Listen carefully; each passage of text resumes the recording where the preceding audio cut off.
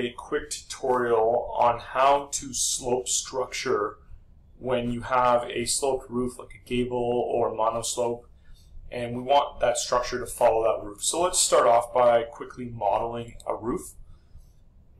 I'm going to start this at our level 2, and let's go here and let's draw a rectangle. Doesn't matter too much the size. I'm going to select 3 of these lines. I'm going to turn off the slope. I'm going to change the slope to be a 212. Now let's click our check mark, and we're going to go to our 3D view here. So we have a very simple roof like this. And so here's where the trick comes in to make this really easy. We're going to go up to structure.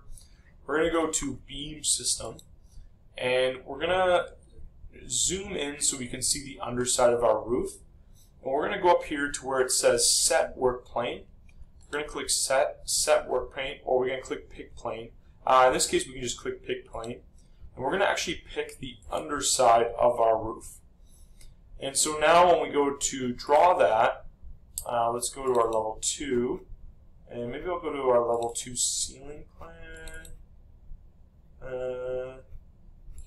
Let's go to level 2, and we don't see the whole roof here, but should we just go to our 3D?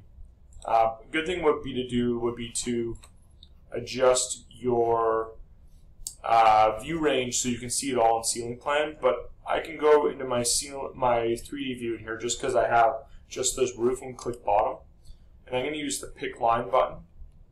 We're just going to pick all the edges. We don't need to lock it, but we could. I'm going to change it to be the long direction, and so it looks like this now. So we have that beam direction to be on the long direction, and we can click our check mark here, and it's going to automatically model these I-joists. So if I wanted to bring in a different beam here, let's go to Load Autodesk Family and change our region to be US Imperial.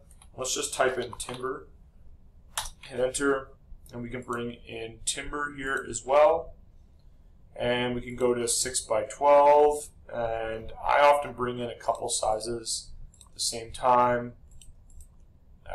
So up to you what you're using, but we can just click our beam system now, just this dashed line, and we can change that to be maybe a 6x8.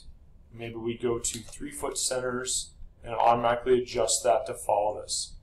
So the principle would be the same. If you had a gable roof, you would just need to adjust your beam footprint, or your beam system footprint, to just only be a portion of the roof that's sloping in one direction. So that's how to slope structure to follow the roof.